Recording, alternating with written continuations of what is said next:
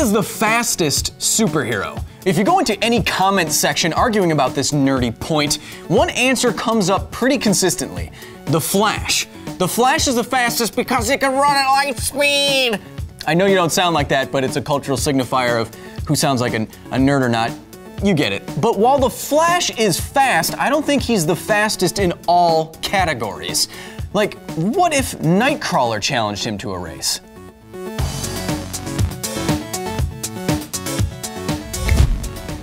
The Flash is widely considered to be the fastest superhero because, duh, he's fast. He's so fast that he can stop time and sprint beyond light speed. However, Nightcrawler has a speed loophole. Because he travels between large distances in an instant, it mathematically makes him very fast as well.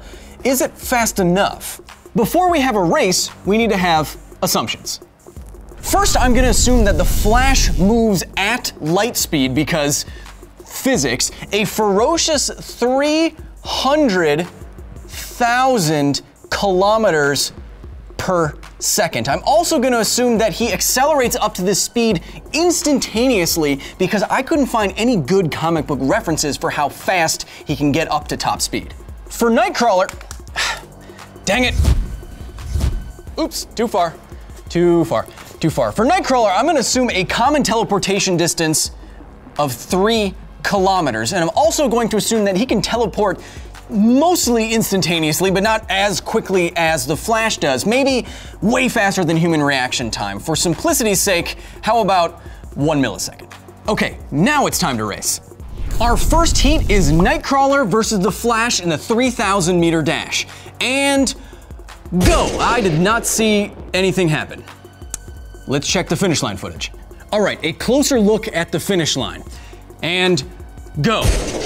Again, we cannot see anything happening, and that's because these two are moving so fast that our human vision can't register it. You would need a camera with a frame rate in the trillions to see the Flash move. So let's run this race one more time and slow everything way down.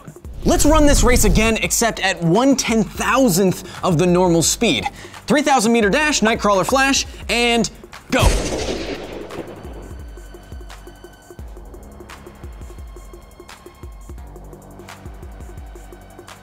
Hey, and there we go. At Nightcrawler's common teleportation distance, the Flash absolutely smokes him.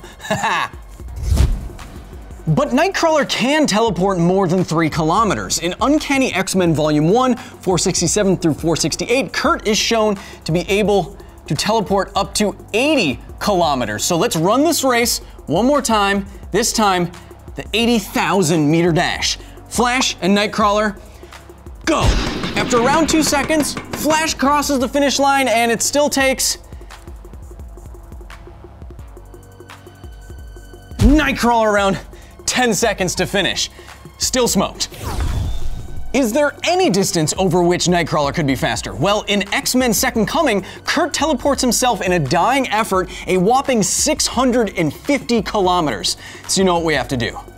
It's the 650,000 meter dash slowed down 1,000 times. Nightcrawler, Flash, and go. And it's Nightcrawler followed by the Flash. Who got smoked now, Flashy boy? Now that we have the data, we can make a graph that will always show us who the winner and the loser of this race will be.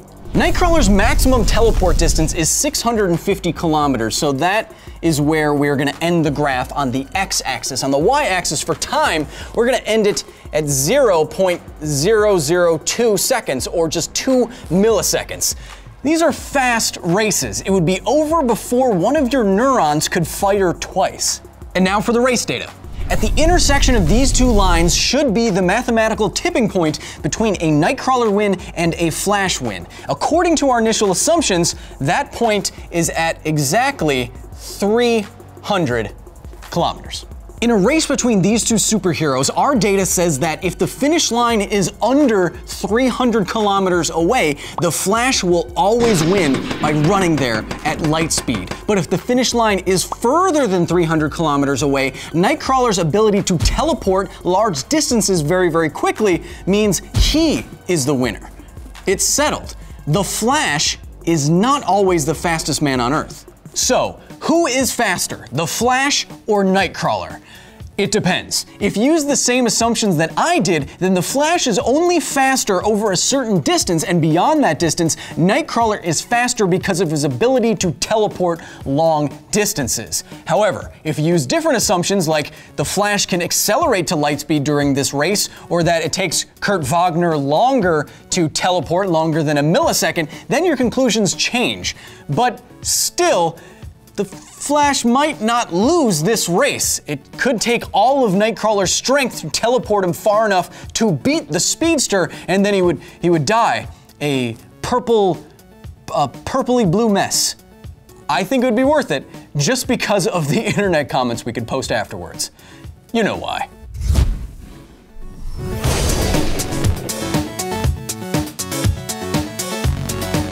Thank you so much for watching. Follow me on Twitter at SciFile to suggest ideas for future episodes, and on Instagram under the same handle, where I'm now posting mini episodes like I did when this episode dropped today. And if you're not doing anything on Saturday nights, check out Mythbusters The Search on the Science Channel. I'm hosting it, and we're looking for the next generation of Mythbusters.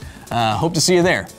But again, I won't see, you'll see my eyes, but we won't. Tune in.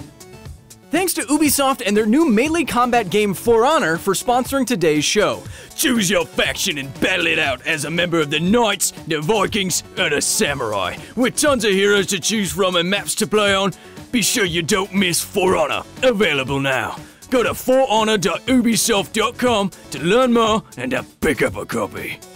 The Flash is the perfect example of some of the problems that most superheroes have to get around. If you want to save someone really quickly or with a lot of force, it would kill them.